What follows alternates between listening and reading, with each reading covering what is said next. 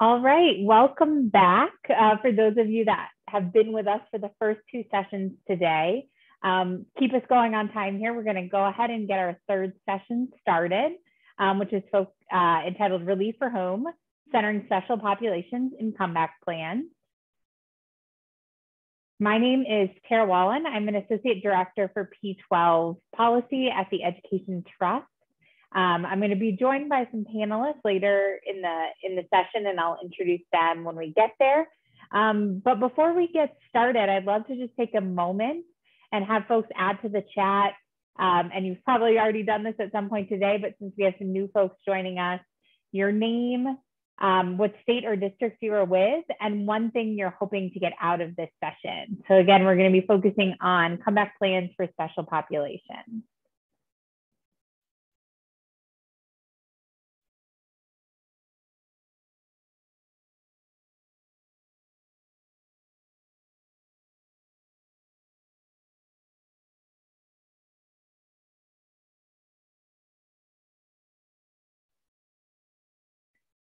All right, we'll give people time to keep adding there, but I do want to get us started because we have such great guests. I want to make sure that we have time for you to hear from them and for you all to ask your questions as well. Throughout the session, feel free to keep adding questions to the chat or using the Q&A function. Just be sure you're chatting all panelists and attendees. We'll try to track those as we go. I'll start with some questions and then we're going to open it up for everyone.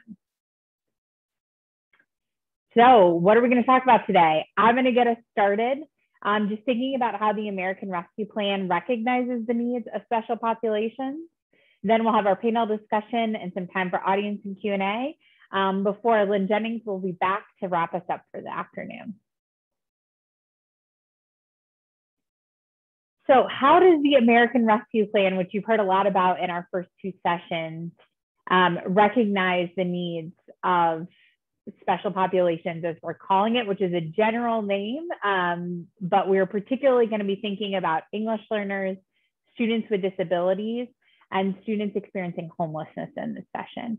So the next couple of slides are slides that you probably saw in the first session today if you were able to make it, but I know we had some people joining us late, so I just want to make sure we're all starting with the same information. So how did we get here? Over about the last year and a half, as COVID-19 spread, there were three federal relief packages. There was the CARES Act all the way back in March 2020, the Coronavirus Response and Relief and Supplemental Appropriations and Relief Act at the end of 2020. But then the bill we're going to focus on most today, and the one that provided the largest resources, was the American Rescue Plan, which was signed in March 2021. And provided about $123 billion for K-12 education, but also included additional funding for other education-related programs, nutrition, childcare, all kinds of things that are related to the work we do here. So as I mentioned, that $123 billion was distributed through something called the Elementary and Secondary Schools Emergency Relief, or ESSER funds. So some places in your state, these might be called ESSER 3 funds.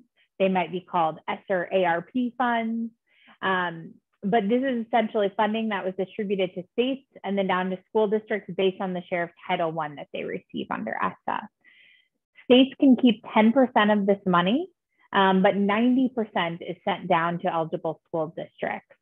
And the thing that was different in this bill than those first two we saw in the timeline is that it required both states and districts to set aside money for evidence-based strategies to address unfinished instruction, which you heard more about from Kayla and Allison. And it required additional set-asides at the state level for evidence-based summer programs or comprehensive after-school programs. It also required that states met maintenance of effort requirements, meaning they had to maintain the investments that they were making in education, and that states and districts meet maintenance of equity requirements, which means that should a state need to make cuts, it needs to ensure that those cuts don't disproportionately impact the highest needs schools. So in terms of key dates and timelines, I heard the tail end of the Havas session before me, and I think one of the things we've heard a lot about is a very quick timeline for states to submit their plans. States have all states have received at least the first 2/3 of their ARP ESSER allocation. To get the final 1/3, they were supposed to submit plans to the U.S. Department of Education by June 7th, but there was some flexibility if a state told the Department of Education it needed additional time. So as a result, we've seen 40 states submit their plans so far. As of this morning, we have 17 states with approved plans. And then once a state gets the money, it is supposed to allocate money to its districts within 60 days. And then once districts get money, they essentially have within 90 days, they are supposed to submit a plan to their state about how they're going to use the money. And big picture timeline is that all of this funding, we're talking about the significant investment, needs to be used by schools and school districts by September 30th, 2024. So in this session particularly, we're going to talk about how ARP funding relates to the needs of special populations. So as I mentioned, ESSER funding, that big chunk of money that is especially intended to address unfinished learning, the law requires that states and districts both set aside money for that, but that they specifically address the academic, social, emotional needs and the disproportionate impact of COVID-19 on underrepresented groups. So within that, they include students of color, students from low-income backgrounds, students in foster care, students who are interacting with the juvenile justice system, and 3 of the student groups that we're going to specifically highlight on our panel today. And that's students with disabilities, English learners, and students experiencing homelessness. I mentioned there was $123 billion for ESSER, but then there were additional pots of money that could be used to support students and children and education. So the bill included $800 million that was specifically set aside to support wraparound services for students experiencing homelessness. And I think you'll hear more about that from one of our panelists, but that is something the Department of Education has begun to release those resources to states, and then states are in charge of how that funding is used. Additionally, the American Rescue Plan provided an additional $3 billion of supplemental funding for programs funded under the Individuals with Disabilities in Education Act, or the IDEA, as some of you might know it as. And then I think it's really important to know what's not in the bill. And that's that the American Rescue Plan, though it calls out that English learners have been disproportionately impacted by COVID-19, it doesn't specifically set aside money or designate funding that must be used on those students. And then before I get us to our panel, I just want to note one thing about this, which is I think sometimes when we see that money is set aside for a specific purpose, so for students experiencing homelessness or for students with disabilities through the IDEA, sometimes people go and think that's the only money that should be used to support those students. And it's really important to know that that's certainly not the case. It shouldn't be, and it actually isn't required in law. Those bigger pots of money can be targeted to specific students, and we hope they're being targeted to the students with the greatest needs, which includes these students, right? So I like to think of that $800 million for students experiencing homelessness or IDA as additional funding on top of the other targeted funding that should be used for those students. So I'm going to go ahead and get us moving to our panel. I'm going to introduce them and then turn off my slides, so hopefully we can pull everyone up. But we're very excited to have 3 guests with us today. Roxanne Garza is a policy advisor at UNIDOS US, which is the nation's largest Latino civil rights and advocacy organization. Patricia Julianell is a senior strategist at Schoolhouse Connection, which is a national nonprofit organization working to overcome homelessness through education.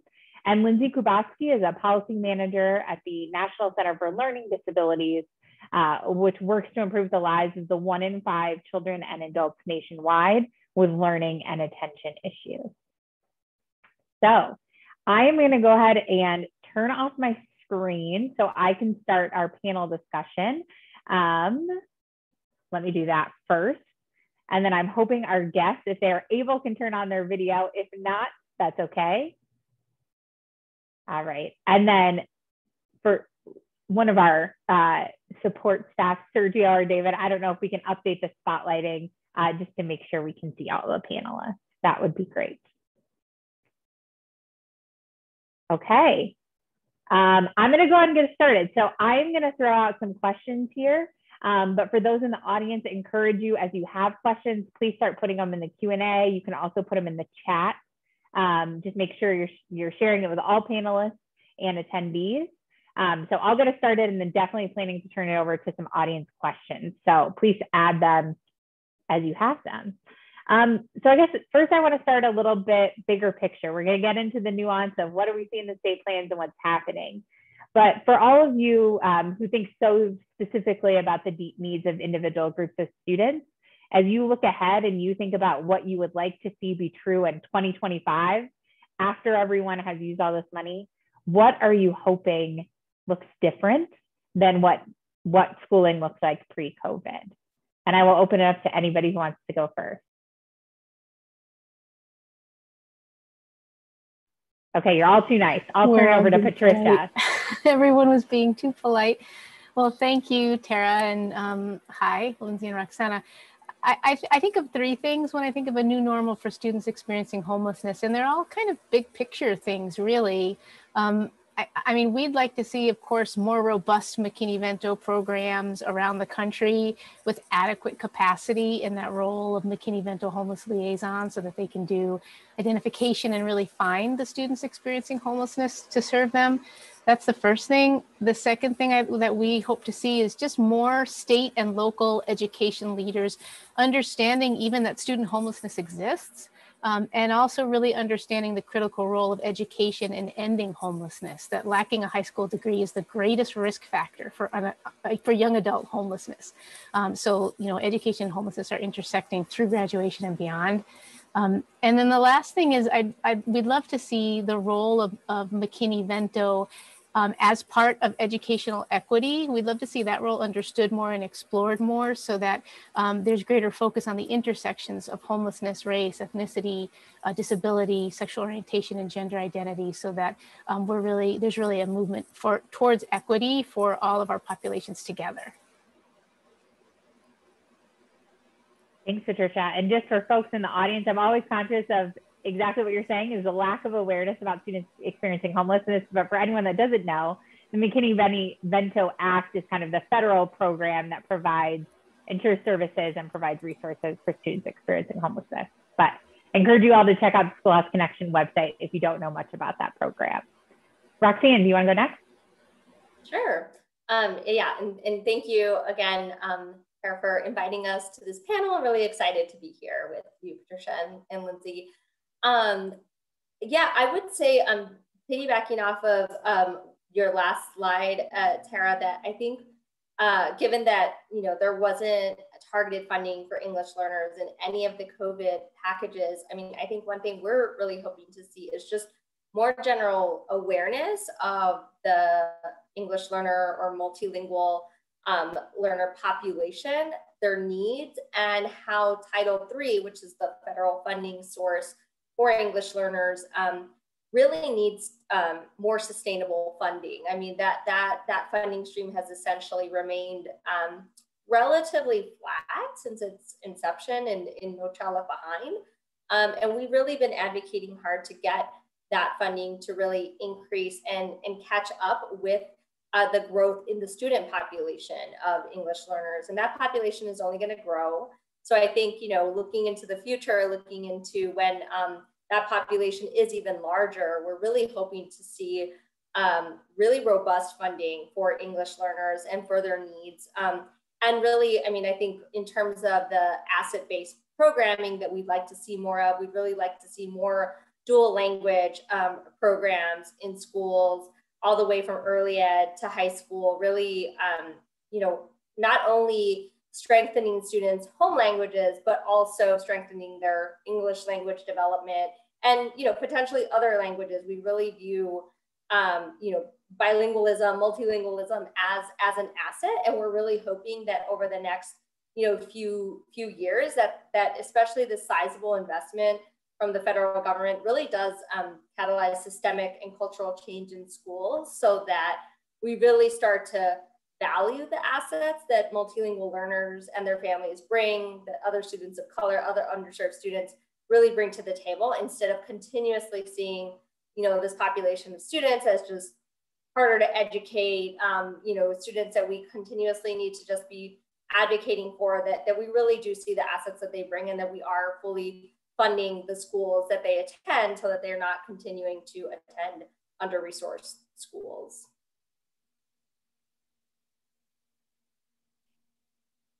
Yeah, and I'll jump in here. So thanks, Tara, for inviting the National Center for Learning Disabilities to be a part of this. We're really excited to join Unidos US and Schoolhouse Connection on this. NCLD believes like this is a great opportunity to not go back to normal, because normal for our students and students that the other panelists represent have been historically marginalized due to like the systemic issues, whether it's racism or ableism or lack of housing that students have experienced that have put them on a trajectory not like their peers. So we're hoping that this new normal, as you called it, is better supportive of students with disabilities and students historically marginalized. One thing that we're looking to do is hear from educators on what they would like to do going forward and what some of the things that they've learned. So NCLD worked with Boston University to conduct 2 surveys of general educators about their experiences in the spring. So this was after a year of being in a pandemic. It was about 1,200 for each of the surveys of general educators. And we were really pleased to see that the majority of educators, 87%, reported that they still love teaching and that they would do it over again if they had the opportunity. Alarmingly, though, 58% of educators felt like they were burned out by teaching. Remember, this is in the spring after a full year and a half of likely remote learning for a lot of the educators. And that number increased whether the educator was in a community impacted by poverty or whether they were educating a large portion of students with learning and attention issues. But one of the good things that we saw in the survey is that 70% of educators want to use strategies that they learned during the pandemic going forward. And 50% of those educators wanted to continue using synchronous online learning platforms and pre-recorded materials, which is really beneficial for students with disabilities, because that is one thing that they really benefit from when they're in the classroom. Some of the other lessons that we learned from educators is that they want to create smaller cohorts of students to make sure that they can individualize instruction going forward. So to the extent possible that schools and districts can work together to make sure that educators have the ability to work in small groups with students is really important for our communities. One thing that educators also told us was that they really enjoyed the ability to collaborate with their educators' peers. So due to the pandemic, there was a lot more communication going back and forth from educators, and that they want to continue that going forward. One thing that we were a bit surprised about is that educators want to continue to use technology such as apps and games to support students. So this is supplemental to the general sort of tier 1 instruction that they do. And finally, I think unsurprisingly to most people in this call, they want smaller class sizes. So I think it's a great opportunity to use the funding that we have going forward to make sure that the educator shortage is addressed so that students and educators can have that individualized instruction that really benefit their education. Thanks, Al. I started my career as a special education teacher. So Lindsay, what you're saying, I think one of the things someone told me when I started teaching is special education teachers are just really, really good teachers. And they said that because special education requires differentiation. And I think we see that also with teaching English learners. And so I'm excited to hear that teachers are interested in learning more about those practices and continuing them. I think you all mentioned this in some ways, talking about engaging various communities. And the American Rescue Plan and the applications the U.S. Department of Education has put out require states and districts to meaningfully engage stakeholders. And that includes students, families, advocacy organizations, school leaders, educators, lots of different groups. We're not going to be able to talk about all of them today, but based on the groups and the populations that you work with, we'd love to hear if you just have suggestions or ideas for what you would like to see happen in terms of engagement. What form could that take? How do we make sure we're talking to family members and students in all the communities you represent? And I'll go ahead and start with maybe Roxanne this time, just to change it up. Yeah, thanks, Tara. Yeah, I mean, we were very excited to see that requirement because we do think it's critical for families and parents to be engaged in whatever is happening in their children's education, and it's especially important for English learners that their families who are often not native English language speakers to be involved and very informed, especially to have information in their native language. So some of the things that, I mean, we've seen work is really, I mean, of course, have either bilingual specialists or bilingual parent engagement staff members who are going to be able to communicate with parents and families in their native language, that they are aware of any kind of extra safety protocols that are going to be implemented in schools. As I'm sure everyone on this call knows, English learners are predominantly Latinos or speak Spanish at home. And given what we know about how the Latino or Latinx community was impacted by COVID, there is a very rational concern about going back to in-person schooling, having their kids potentially exposed to COVID, particularly when they may live in multi-generational households.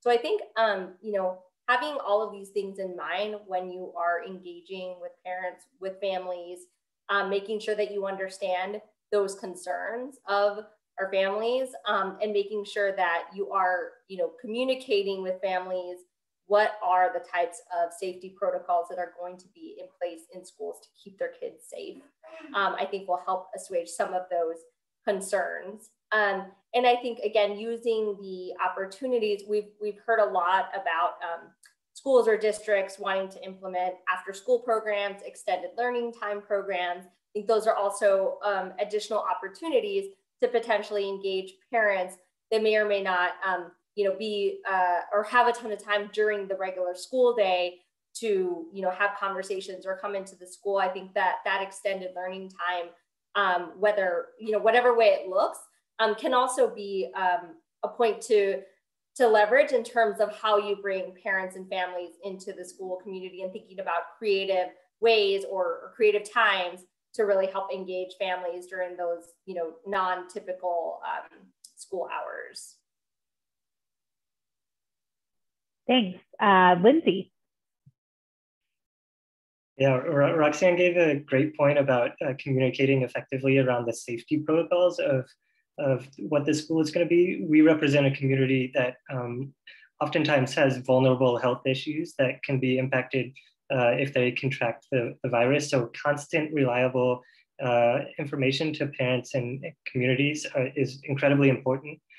We talk a lot about when students are in the classroom, universal design for learning, but one thing we strive to do is have universal design for communication back to parents. So students with disabilities, they often have parents with disabilities and need to access information in different ways. So making sure that the district and school leaders are communicating in a variety of ways so that the disability community can access that information is really important.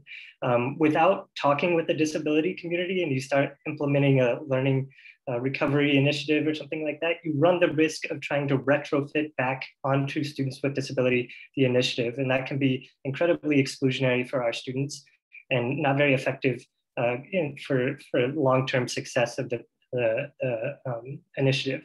So really making sure that at the outset at the onset that you're talking with communities that represent the disability community, because they bring a perspective that oftentimes is not sort of known in the room typically. So I think we want to make sure that the disability community is at the table and that they're able to communicate their needs effectively and accessibly.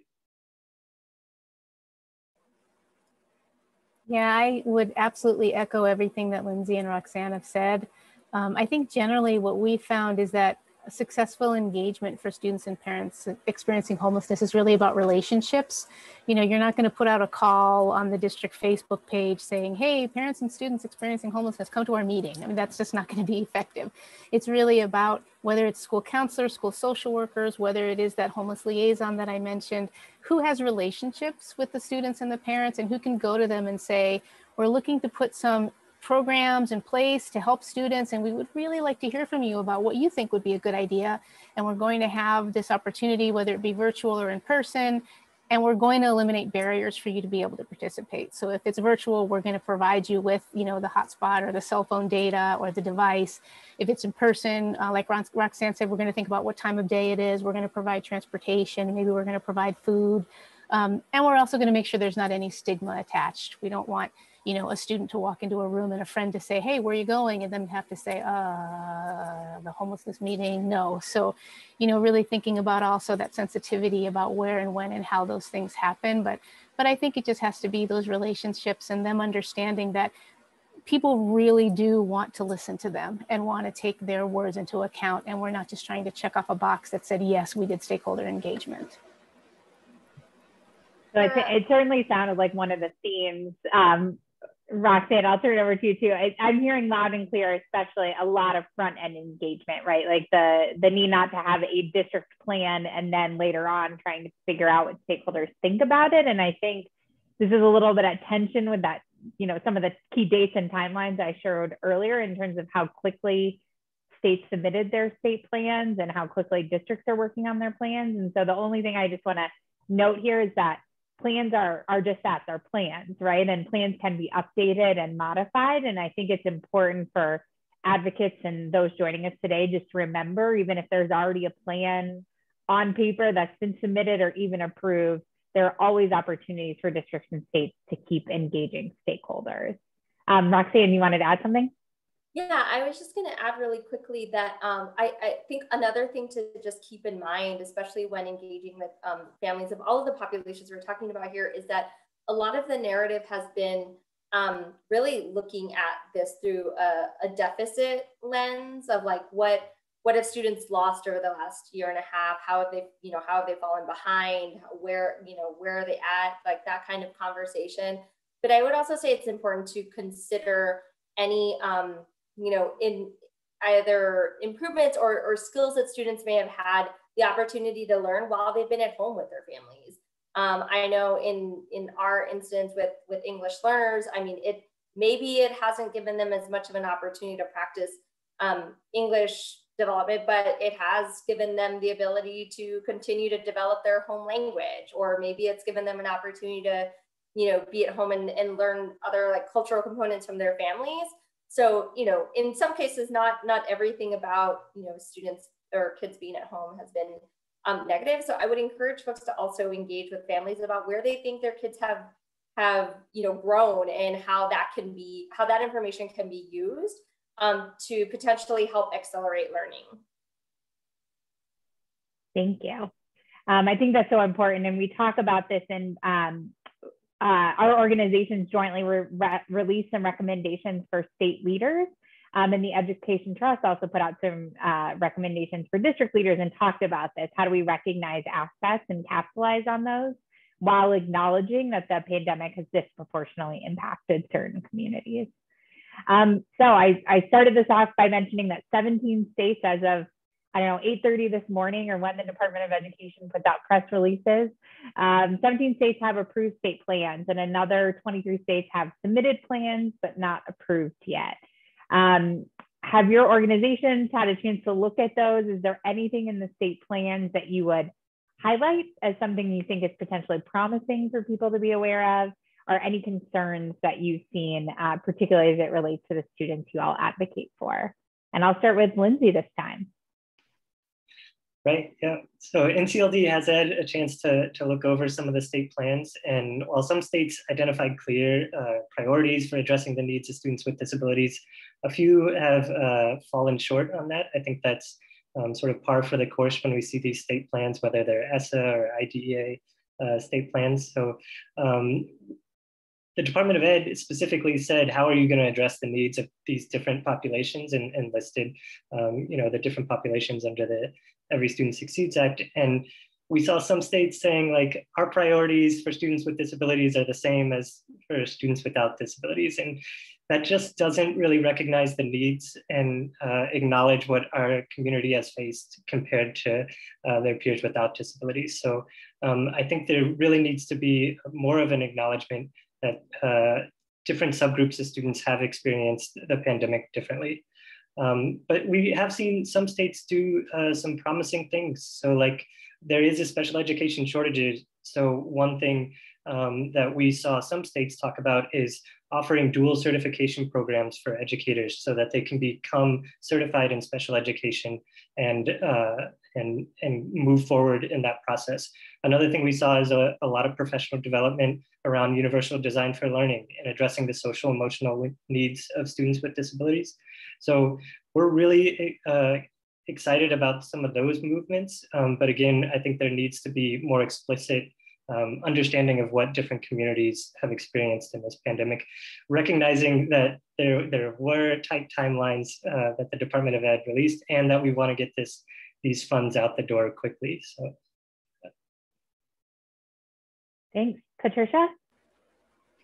Yeah, I would agree overall with Lindsay. I mean, probably the most generalized comment that we can make is that homelessness is not addressed adequately in most of the plans. And again, for students experiencing homelessness, we saw the numbers of identified students drop by over 400,000 during the pandemic after the transition to distance learning. When schools weren't able to have their eyes and hands on students, they just kind of lost them.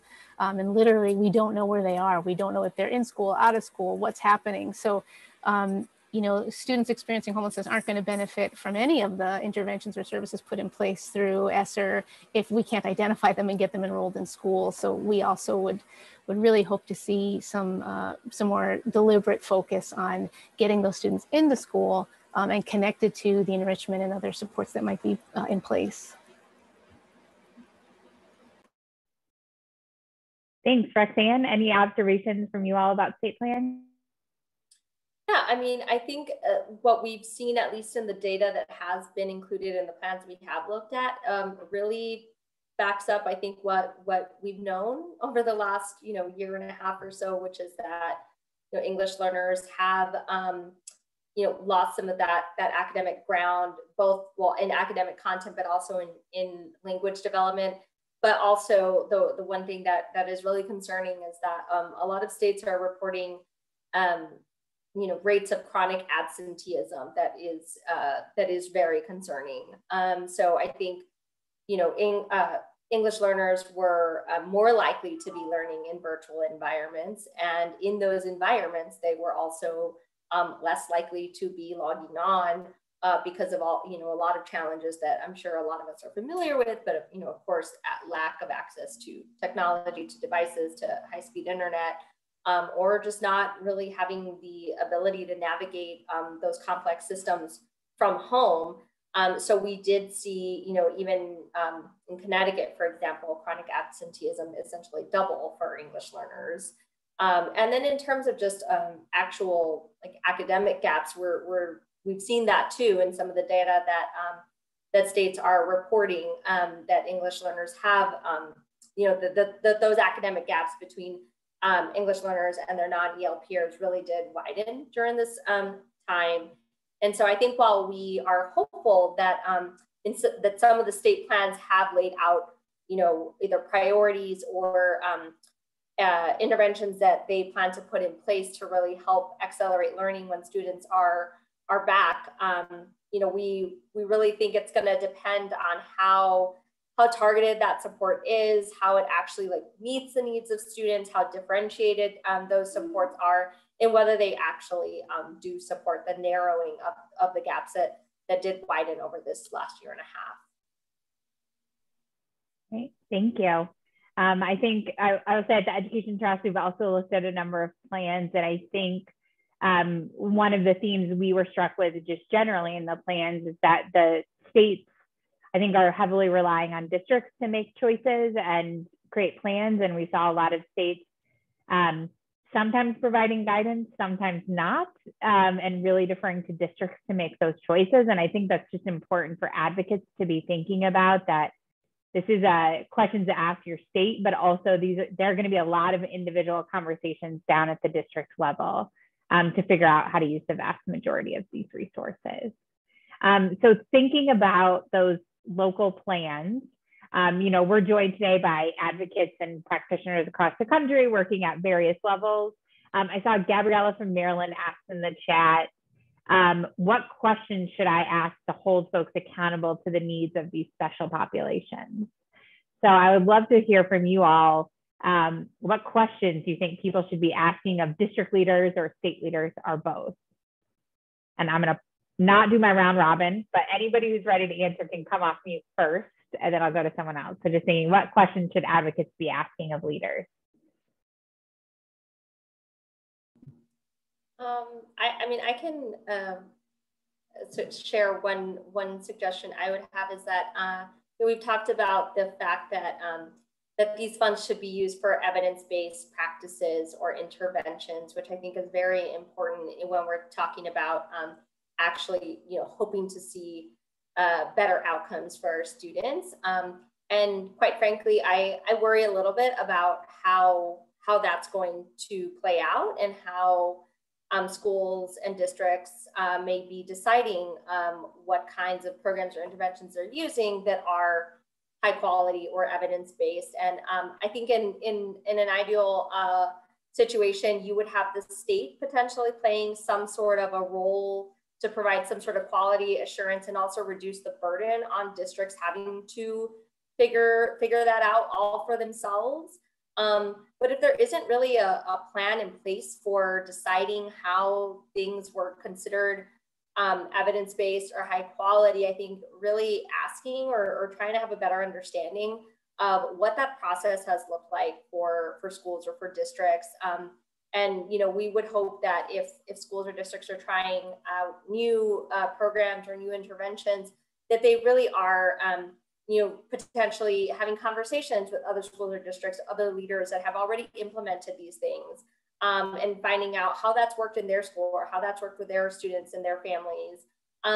So really kind of having hopefully a transparent process in how certain things were decided on, in terms of like whether they were evidence-based and whether they kind of met that bar for how they should be using these funds, and how it's actually supposed to support teaching and learning for our most vulnerable students.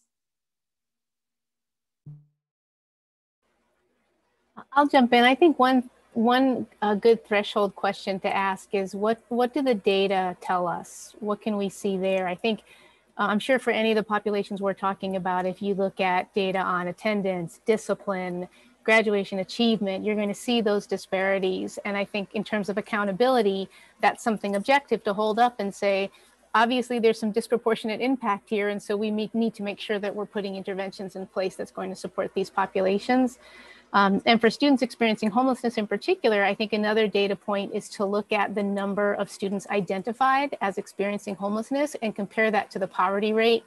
And you can compare it to trends over time. So a lot of states and districts are going to see numbers go down over the pandemic. We know that for sure. And we also know that if you compare those numbers to your poverty rate and you see a big discrepancy, that's a clue that you're missing a lot of students experiencing homelessness. So I think that's also a good threshold question to say, if we're not identifying a lot of students, why aren't we, and what can we do better?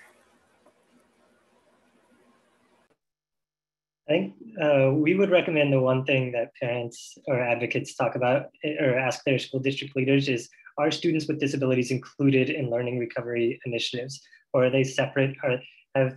Is a learning recovery initiative separate from a specialized services that their child is entitled to under IDEA? So we're a little concerned that there will be learning recovery initiatives for students without disabilities, and then students with disabilities are being separated and being treated differently with those initiatives. So I think the first thing is about inclusion and making sure that students with disabilities have access to all learning recovery programs, and that they are separate and apart from special education services.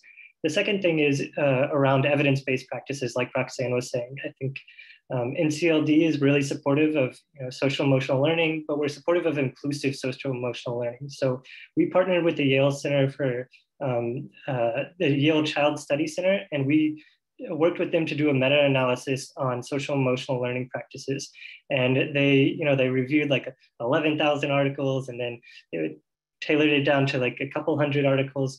But importantly, they found that many social emotional learning initiatives don't include students with disabilities or the race of students in their outcome data. So there's no real clear evidence of which social emotional learning initiatives work well for specific subpopulations. So I think when we talk about evidence-based practices, we need to talk about evidence-based practices for which populations we're serving. And so I think it's really important that we evaluate those things and disaggregate the data of outcomes based on the different subgroups under the Every Student Succeeds Act. Great, thanks, Lindsay. And I just saw one request in the chat for you to share a link if you have it to any of the work that you all did with Yale. We've also been dropping a number of links to resources that all of our organizations have worked on that capture, I think, some of these key themes.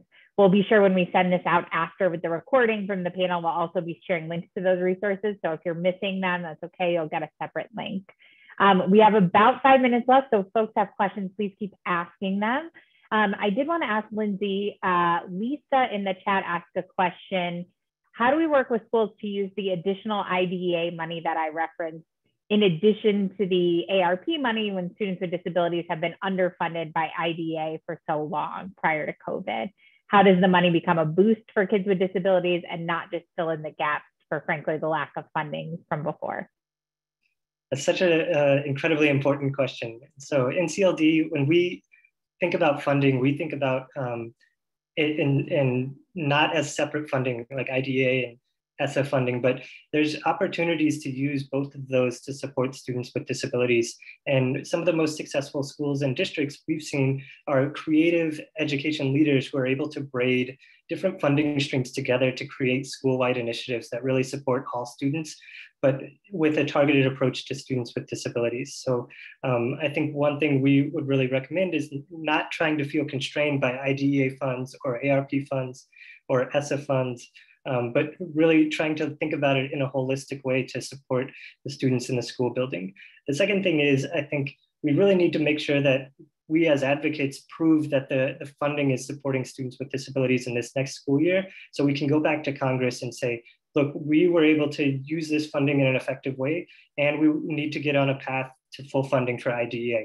I think we're pleased that President Biden seems to be prioritizing funding for IDEA, and that at least the House of Representatives is focused on additional funding for IDEA. So I think if we're able to really bring a good argument back to Congress, then I think we're on a good place, at least in the perspective of advocates, to make sure that we're continuing to push for more funding for IDEA. Thanks, Lindsay. And I think just to connect it for those of you who have been around this afternoon, in the last session around avoiding fiscal cliffs and thinking about sustainability, I know there was a question about how to think about potentially more Title I funding, or how to think about potential infrastructure funding. I think it's important to make sure we're also saying that, yes, the ARP has provided lots of resources that we think are necessary. They are not going to address the long-term systemic inequities in our funding systems. And so as advocates and organizations that do research and analysis, we need to be both providing guidance on ARP and thinking about how to implement that well, and continuing to advocate for more money at the federal, state, and local level for all of these student groups. Just looking at some more questions that have been raised in the chat and through the Q&A function, I'll go ahead and issue a last call, but happy to answer follow-up questions that come up after the session. There were some questions. Well, there was a question about a particular rationale for English learners not receiving supplemental funding through the ARP. Roxanne, I'll give you a second if you want to try to answer that one. I wonder the same thing. No, I mean, we Unidos US, along with all the folks on this call, have been working really hard throughout the pandemic to really advocate for targeted funding for English learners for all the reasons we've talked about here. And I think, you know, from our conversations, at least with members of with Hill offices, is that, you know, they wanted to provide the most amount of money in the most flexible way possible so that folks at the state and local levels could make you know, decisions that best fit their local communities, which is great, which makes total sense. But I think for us, what we were really concerned with the lack of targeted funding is that you know, there are just so many competing priorities at the local level, as we've all talked about. And we are very concerned that at the end of the day, English learners and their needs are going to continue to be kind of left behind, or not be at the forefront of their conversations for how to accelerate learning and how to meet needs of students. And so we really think that targeting is so important, and so glad that students with disabilities, that homeless students did receive funding, because that is so important to have that protected funding for student populations. But it's also a reason why we continue to advocate for even more funding. I think to Lindsay's point, why we want to advocate for even more funding through the appropriations process, and we're pointing to that exact thing, which is that you didn't include specific funding for ELs in the COVID relief packages. We really need you to beef up the level of funding that you are providing to these students year over year, which is actually the more, you know, sustainable thing to do. But it's also the right thing to do, because this set of students did not receive that targeted set aside. Thanks, Roxanne. And I think one of the things I'm continuously reminded of that I didn't know about, frankly, when I was teaching in a Title I school, is programs like Title I of the Every Student Succeeds Act. You can target funding within that. And so Title I funds can be used to support students with disabilities, or English learners, or students experiencing homelessness. And while those allocations are distributed based on students from low-income backgrounds, they can be targeted to support other groups of students too. So I think Lindsay's point about really thinking about the services or the interventions that you want to provide, and then thinking about how funding can be braided together or layered together to support those services is really important. I could keep asking you all questions, and I know people could keep asking them, but I do want to wrap us up on time. I will say there's two questions in the Q&A function we didn't get to. One was for Lindsay, asking about creative examples you've seen at the school level. If you have anything you can drop in the chat, feel free to.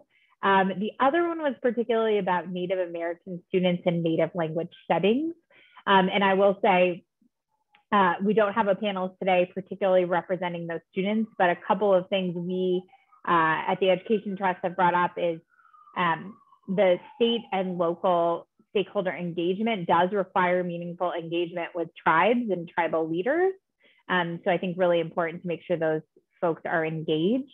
The American Rescue Plan provides separate funding for schools that are operated under the Bureau of Indian Education, which is outside of the Department of Education. So there is some separate funding with slightly different parameters around it. But at a minimum, this is why we have to think carefully about what does the evidence look like for different populations of students. You know, evidence to accelerate learning in Native language schools may look quite different than the evidence for other populations of students. So thank you all so much for your time with us today. We'll be sure to share all your great resources in our email afterwards. But I'm going to go ahead and turn it over to my colleague, Lynn Jennings, to close us out for the day.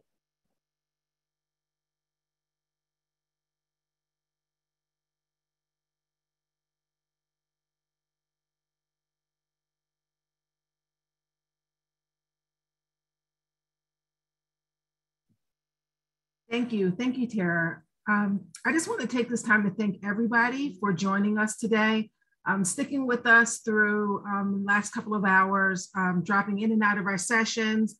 And we just hope that this afternoon has been informative, engaging, relevant, timely, and also inspiring as we all continue in this fight for students across the country that have been historically underserved or being underserved now, or marginalized, and really need our voices and to make sure that their voices and their communities and families are at the tables where decisions are being made that will impact them. So I want to also beg you at this point now to please, please, please fill out the surveys that is in the chat. We intend to do more of these sessions.